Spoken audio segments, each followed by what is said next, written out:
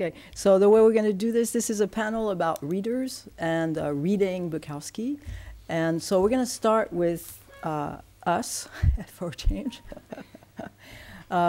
meaning us readers, researchers, because we're first readers and then researchers and then readers again. But we're readers, certainly, of course. And so we will go by, okay, I'm the oldest, so the oldest research, I suppose. Then Dina, then Amélie, because they all did their thesis on Bukowski, PhD. And then we'll go to the readers' side. Then we'll ask you, who are artists, readers, everything, okay? And you can define yourselves as such. So what I can say is that the research that I have been doing for since '84, since 1984, has been triggered by Bukowski, okay? Because I can't even remember my reading of him, but when and how I fell upon the book, but it was factotum, and I really enjoyed it, and I decided to do my master's thesis on him. And in order to narrow down the topic, I actually chose to treat unrealism in Bukowski's short stories. So talk about the fiction and talk about the unrealism, not the realism, but of course it's really mixed. But anyway, so I did my thesis, and then I won an award.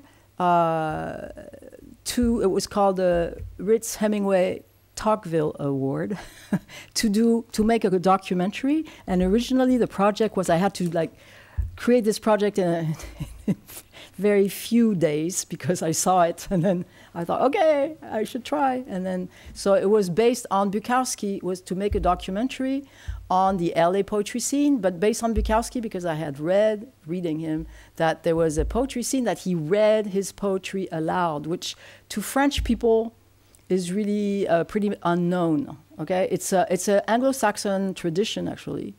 But in France, you don't touch poetry, you know, you don't read it aloud, and certainly not the poet himself or herself, because it would be, you know, presumptuous. You know, we don't like the I, contrary to Americans. And so, you know, you should not put yourself forward. Okay, it's bad manners. And the poet, it would be presumptuous. That's the sort of thinking, okay? And also reading the poetry on the page. So I was really fascinated by these poets reading. So about Bukowski, he was speaking, he was performing his poetry, and there was a big thing about him. I mean, there was a big audience, so I thought that was kind of intriguing. And then when I went and researched, I saw there were all kinds of poetry readings, all kinds. So I thought I should document that. And so I documented it, and I made a documentary, an hour and a half, called 10 LA Poets, Interscapes, which took me, it was a lot of work, I could tell you. I did it at UCLA, but it was like 2 years of my life, and editing in particular is extremely long. But so I did it, and then I came back, and I chose to do my PhD on the LA poetry scene, which Bukowski is a part of, okay? So this is what I did. So Bukowski has continuously been with me. He was called the Papa Guru of the scene, so, and he still is. Here is evidence of it. So, okay, so this, I will let Dina speak about her own journey, Bukowskian journey. Okay, you need to speak to the microphone. Again, we can make it more conversational if you want. So this is, I have to say I'm a little nervous because every time I made a presentation on Bukowski, it was very academic because you need to, you know, show that you're serious about it for, you know, such a author that is not supposed to be so academic. So now I'm actually going the opposite way. And so I wanted to talk about the seemingly contradiction of being a Bukowski scholar. And, you know, a bit earlier with Amélie, we said that we were sort of on the margin as Bukowski scholars, not just because we're women, but because we research Bukowski. And that's both on the academic side and also on the fandom side. So let me give you an anecdote about the academic side. So I don't know if, I think some of you know who Marjorie Perloff is. Extremely famous. I was lucky to have met her briefly when I was teaching at UC Irvine. I was at UC Irvine from 2014 to 2018, best years of my life. So at some point I met her and she asked me, are you a PhD candidate? And I said, yes, what are you writing about? I'm writing about Bukowski. And she was like, oh. It's a very typical reaction. And after that, she politely asked me, so what are you writing about his work? And I said, the working title is The Embodied Voice, the Poetics of Presence in Charles Bukowski's Work. And suddenly she was like, oh, okay.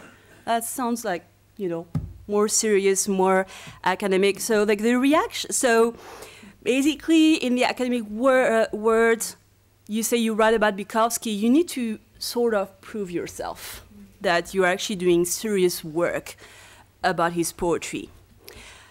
On the other hand, I think you all know how Bukowski despised the criticism and academia. So I have a few quotes from my PhD, basically, where Bukowski says, no, I have no idea why I'm a writer. No, my writing has no particular meaning that I know of. He also says, it's very difficult to explain to people that I'm right and then I'm done with it. They keep going over what I wrote and saying, you meant this and you meant that. And I have to tell them, no, I didn't mean that at all. Though it probably would have made a greater story. So the very idea of being a critic of his work is already contradictory, and you might wonder, am I betraying his work by being a critic of his work? So I want to talk about the fandom, especially, so Ronnie is going to talk about it later, I think, the famous Bukowski forum, where you have all these like very hardcore Bukowski fans. And I remember, so I met Ronnie many years ago already, and you told me, you should go on that forum because you have people who know very much about Bukowski and his work. It's a very good resource, and you need to get in touch with these people. And you told me, just make sure you come on my behalf. Because, if you come up to that forum and you say, okay, I'm a wannabe Bukowski scholar, please help me on this, they'll be like, so there's this natural distrust from the fans of Bukowski, towards people who want to have an intellectual approach of his work. And in a way, you have to prove that, okay, you might want to, write about his work, but basically you're still a fan and a reader of Bukowski if you want them to take you seriously. So that was something very important. I'm going to tell you now about how I became a reader of Bukowski, and yesterday we mentioned, whether it was possible to know Bukowski without knowing the person, and I think I was pretty lucky that I started reading him before knowing who he was. So what happened is that, I studied English in France, and during my third year, I decided that I wanted to specialize in poetry. We had a class about Emily Dickinson, and I realized, okay, I was always a literature nerd, but I thought if I want to work in literary critics, I want to focus on poetry. I love looking into details, cracking codes, and so on. So my teacher at that time, my future advisor at LNIG, actually gave me a list of poets that I could look into. Charles Bukowski was merely a name in the list. So I read a few of these poets. She really insisted on Gertrude Stein, and I thought, I'm not sure I want to spend many years reading and analyzing Gertrude Stein, so I'm sorry about that. And I remember I borrowed a bunch of Bukowski poetry books from the American Library in Paris, and I was really taken by it. it was like a reader's experience, not a critic's experience. Maybe it is something that other people have felt, but I felt that his writing was very grounding. And I remember Pamela Woods in her memoir said that as a person, Bukowski was a very grounding person, and this is really what I felt in his poetry, what I still feel. I still read his poems in dark times. So that was my first experience reading it, but I thought it doesn't look like the kind of poetry that you want to write a master thesis on. So at first I thought, okay, I'm still going to look, and later it just became obvious, like, I really love his poetry, and if I want to, focus 1 or several years of my life on someone's poetry, it's going to be his. And I did my first master thesis on him, the second one, and then 8 years of PhD. That was a very long time, I realize. When I did that, I was confronted to an impossible challenge. So my first master's thesis was around 2004. Oh my God, 20 years ago. Don't think about it. Oh, were there many books on Bukowski 20 years ago? Depends what kind of books. The critics were mostly biographical critics. There were hardly any books that would really go into rereading the text and trying to write about the writing. Most people would end up writing about his life rather than his writing. And the problem is that in France, there's this very strong tradition of close reading, and whatever I had to write, it had to be close reading, and I had nothing to refer to. So my first master thesis, I was a baby researcher. It took me 2 years to find an approach to be, to analyze his poetry, but still be faithful to that. You don't want to make Bukowski, to make him say what he didn't want to say, but you still want to write about his writing. I'm not going to dwell on the approach I took, but it was mostly based on the body, on the poetics of presence, about, this ground. So it was based on my feeling too, this grounding feeling. Why, when you read his poems, you feel that you're sitting next to him? Why do you feel that you hear his voice? That you can hear the typewriter as he's writing the poem. I was really fascinated by that, and I tried to maybe, somehow grapple this mystery in my writing. And I'm going to finish this presentation by, no, I'm not totally finished, sorry. But what I want to say is that researching Bukowski, reading Bukowski, all of them are always intertwined with life. So before Bukowski, writing and life they're almost the same. They cannot be separated. And I think if you're a reader and also a researcher, at some point it gets mingled with your life. So I spent many years on his poetry, and maybe the most important part was, the fact that I spent 4 years in Southern California navigating the LA poetry scene, just like Sophie did. And it was fantastic. And, I'm not a poet, but as a wannabe Bukowski scholar, I was able to, to go to poetry readings, to meet some poets. I met Mike indirectly. We have some friends in common.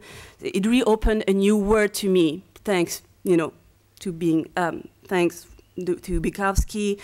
Not to mention that people who live in LA, many of them do read Bukowski. I haven't met many French people who read Bukowski or his poetry, but in Los Angeles, I remember so many bartenders who would be like, "Oh my God, I love Bukowski, send me some poems."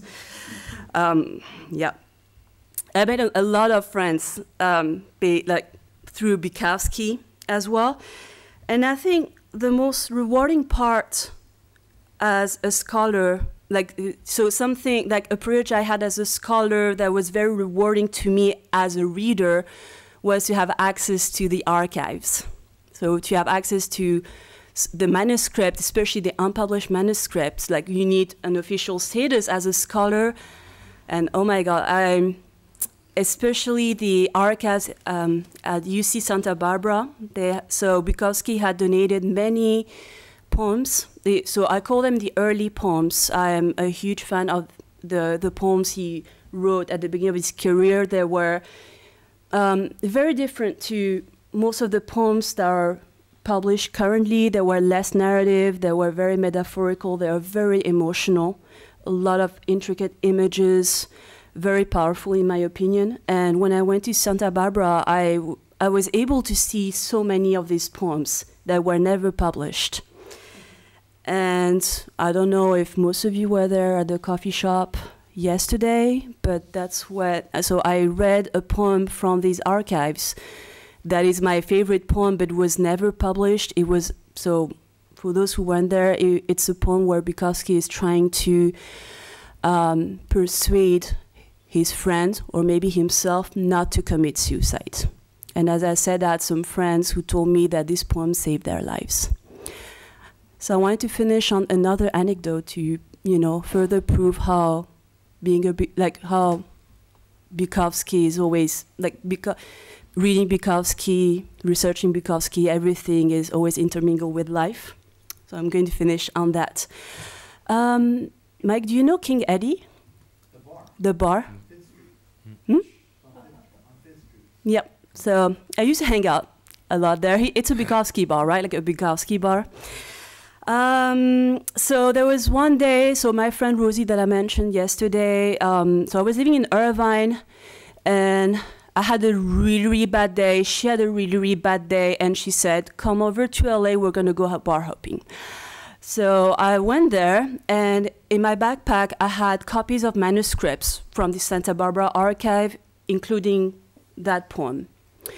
That poem that I mentioned. So we went to a couple of bars, and then we finished at King Eddie, and there were a bunch of people, typical Angelino hipster, like you don't know if they are hipsters or punk.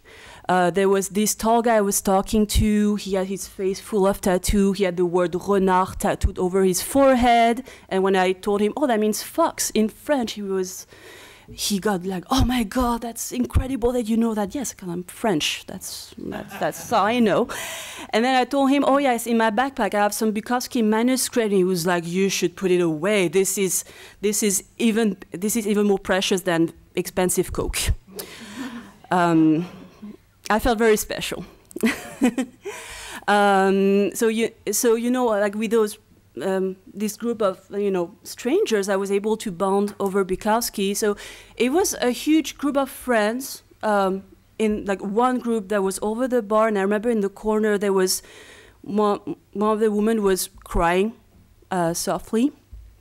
So like me and Rosie, we bonded with the renard guy, with some other people, and there was this woman I was talking to. We talked about Bukowski, and. At some point, she went out to smoke a cigarette, and I had this urge, like sometimes you have these like intuition, these urges that have there's no reason for that. I joined her outside, like while she was smoking, and I said, I have this poem, I think, for some reason, I think you would like to read it. So the suicide poem. I showed it to her, and she started looking very emotional, and she said, this is so relevant. Can I take a picture of it? I said, well, don't post it on social media if it's just for yourself and if it makes you feel good. Okay, you can take a picture. And I could see she was on the verge of tears, and this woman who was crying earlier, she was outside and she was surrounded by people consoling her. So what I understood a bit later that evening is that these people gathered to pay tribute to their friend who used to be a bartender at King Eddie, and she had committed suicide the week before. And this is another reason why this poem was very special to me. And, I was able to, as a scholar, to have access to this very special poem. And all the special poems too, but this one too, like being a scholar allowed me to have access to this poem and help people through their pain, and I was very honored to have been able to do that as a scholar, a reader, and a fan. Thank you very much.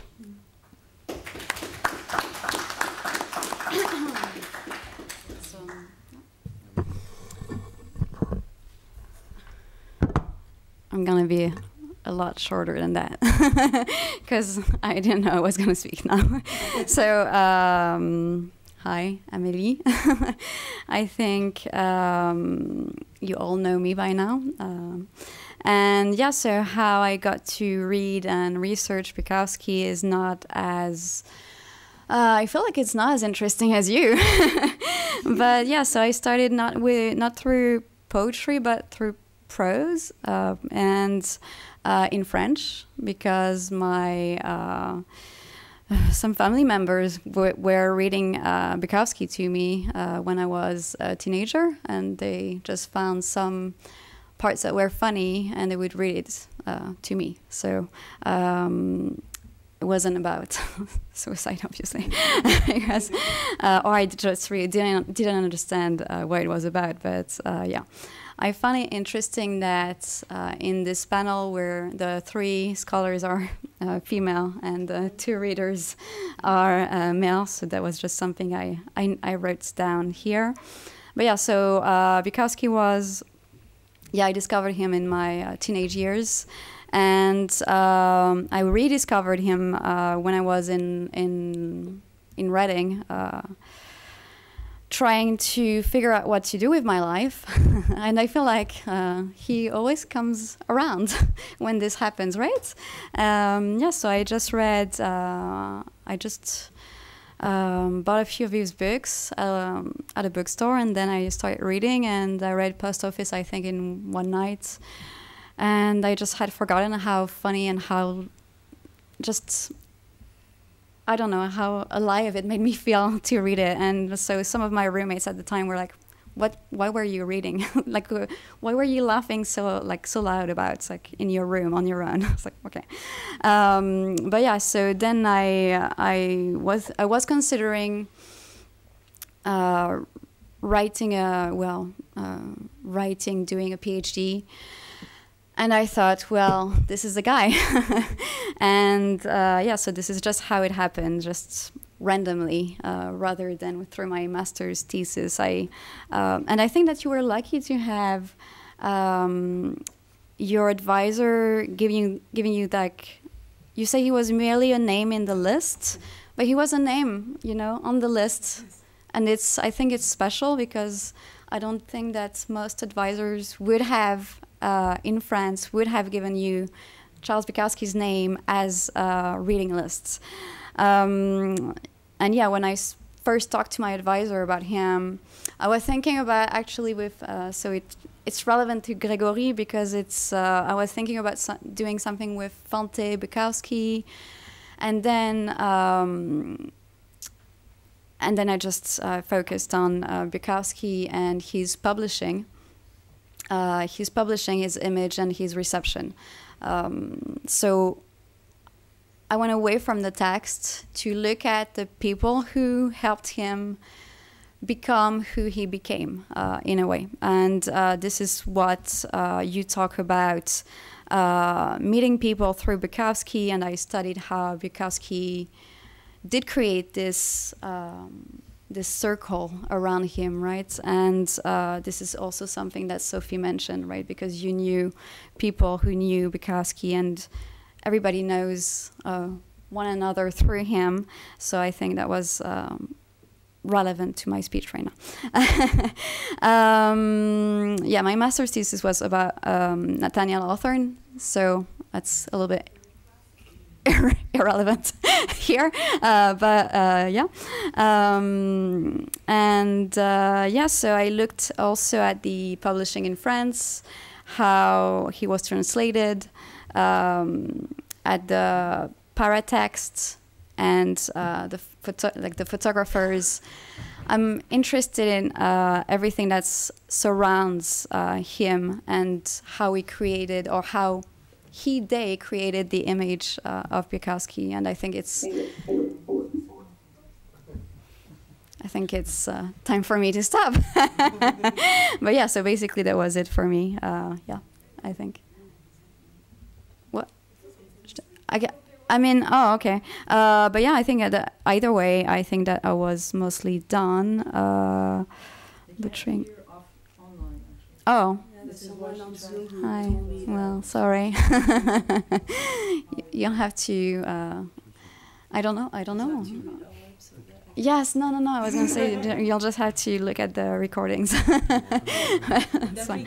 Yeah. But yeah. So I think. But yeah. I will be done now. Thank you very much.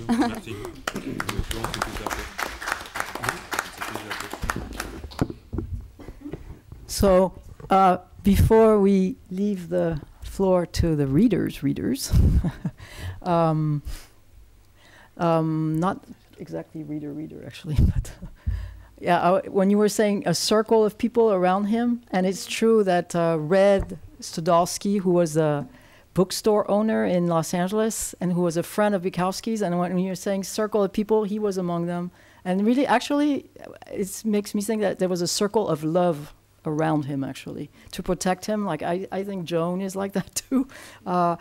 People who feel really strongly and protect them. So protect him. And I know Red, who was the bookstore owner, he gave me so many books. I mean, he really, because I suppose he saw that it was genuine interest, and he tried to help those who really had a genuine interest. So, but anyway, so as a reader too. So, yes, you have a microphone. So.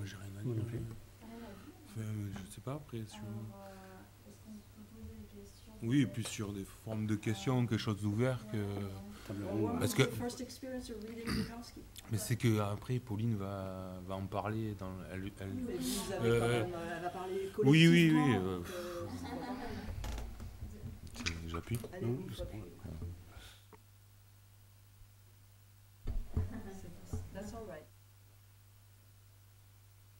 C'est bon, vous m'entendez? Donc, sorry, I speak French. Ma première expérience, moi, c'était quand j'avais 14 ans, en pleine adolescence. Donc, en étant dans cette, on va dire, période de ma vie, ça m'a subjugué par moi je vais dire, par la brutalité de l'écriture, en fait. J'ai trouvé ça très brut et, en fait, c'était en accord avec ce que j'écoutais comme musique. Du punk rock, thrash metal, Slayer, Sepultura, Pantera, et c'était au début des années 90. Donc pour moi, Charles Bukowski fait partie entièrement de la contre-culture française et généraliste, quoi. Parce qu'en fin de compte, comme ça a été dit depuis hier, c'est quelqu'un de libertaire, d'anarchiste, mais qui ne l'a jamais dit. Et je pense qu'individuellement, ça a touché beaucoup de monde. Voilà, et c'est grâce à mon frère que j'ai pu avoir accès à cette lecture. Mon premier livre, c'est « Je t'aime Albert » en révisant mon brevet des collèges, en fait. Voilà, après on s'ensuit, Bukowski me suit tout au long de ma vie. Je travaille dans le vin depuis 30 ans. J'ai beaucoup bu. J'ai eu des expériences assez folles avec l'alcool, tout en pensant toujours à lui, en ayant de réfléchir, en étant sous, en allant de bar en bar, en côtoyant des punks, à toujours m'approcher au plus près de lui, finalement, quoi. Mais aujourd'hui, voilà, j'ai changé, je prends de l'âge, j'ai tout arrêté, mais il fait partie de moi entièrement, quoi. C'est grâce à lui que j'ai grandi, entre guillemets, quoi, entre ce côté libertaire, punk et anarchiste. Voilà.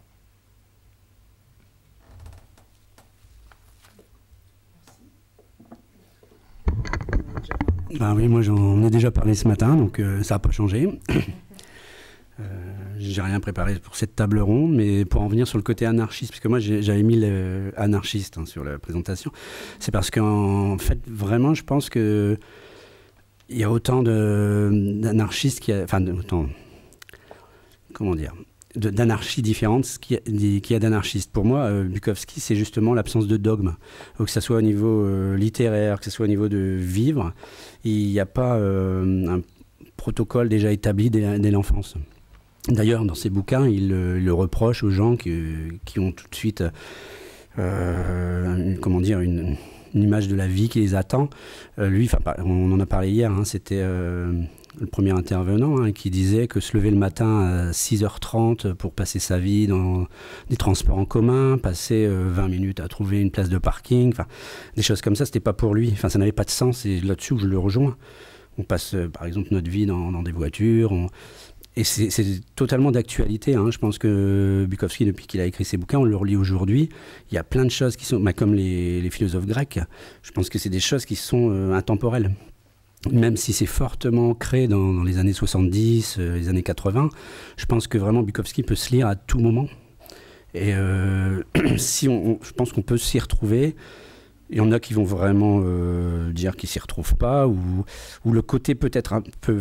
Mon ex-femme disait souvent que c'est parce que j'avais essayé de la convertir, comme tout bon prosélytiste. Et en fait, je crois que c'est le côté, j'en ai parlé ce matin, mais le côté violent, brut. Ouais, peut-être que c'est quelque chose qu'on n'est pas habitué, ou on supporte pas. Même le fait qu'il emploie des mots grossiers, des choses comme ça. Je pense qu'en effet, moi, je ne vois pas ça comme une preuve de gros... pour moi, ce n'est pas de la grossièreté. Vraiment, il s'exprime comme il est. On parlait de l'animalité. Vraiment, il est humain, avec ses bons côtés, les mauvais côtés. Et je pense que Bukowski, c'est vraiment l'auteur qui fait qu'aujourd'hui, j'ai vraiment des difficultés à rentrer chez d'autres auteurs où je ne sens pas ce côté brut sincère. C'est vraiment ce côté-là. Et qui parle ou qui ne parle pas. Et c'est clair que toutes les personnes qui se revendiquent de Bukowski, même les artistes, ont toujours une part un peu alternative, ou alors dérangeant. Je pense à Romain Duris, l'acteur, qui a fait un bouquin, puisqu'il est peint également, qui s'appelle Pulp, le bouquin, où il a fait 2 livres, où il s'inspire de Bukowski, mais c'est sur de la peinture. Et je pense que lui, c'est pareil, il a une histoire, si on s'y intéresse un peu. Et tous les artistes qui se revendiquent sont un peu dans la contre-culture, dans le côté un peu punk. Je pense qu'on entend dans les Red Hot Chili Peppers, il y a une référence à Bukowski sur un titre, sur Give It Away d'ailleurs, c'est le titre. Axl Rose des Guns N' Roses mettait un t-shirt Bukowski, mais bon là c'était plus pour la frime, mais on voit vraiment que les artistes qui se revendiquent de Bukowski sont quand même toujours à la marge. Alors, après voilà, ça peut être aussi récupéré. Parce qu'il y a quand même une pub Lévis qui a repris l'un de ses plus beaux poèmes il y a quelques années. Donc, où c'est vraiment... c'est comme les Clash qui avaient été repris aussi par Lévis. Donc voilà, donc moi c'est ce qui me plaît chez cet auteur. C'est pour ça que quand j'ai su qu'il y avait ce colloque, ça m'a vraiment intéressé d'y participer. Même si j'intervenais pas, je pense que je serais peut-être venu aussi. Et c'est un peu en discutant ce qu'on s'est demandé. Pourquoi... est-ce que... Voilà... pourquoi il n'y a pas de personnes même extérieures à l'université qui se sont emparées de ce colloque pour être présents, même pour s'intéresser, poser des questions. Parce que là, on est un peu entre bukowskistes. On est tous convertis. Et c'est très intéressant. Moi, ça m'a permis de faire des rencontres avec des personnes que je ne connaissais pas encore il y a 48 heures. Mais c'est clair que je pense que c'est un auteur. Et en plus, il est vraiment en France... associé toujours à cette émission qui fait qu'il y en a, ils vont être intéressés pour aller y jeter un œil, et d'autres qui vont se contenter de cette anecdote sordide dans une émission. La littérature, c'est vraiment les lecteurs, c'est les lire, c'est peut-être pas... Je comprends sa réaction, il a dû dire « qu'est-ce que je fous là, au milieu ?» Mais en même temps, on l'avait peut-être pas bien briefé, son éditeur est responsable également, mais en fait, faut le lire. Et après, on peut en sortir des théories comme on veut. Mais en tout cas, voilà, je pense qu'il faut le lire.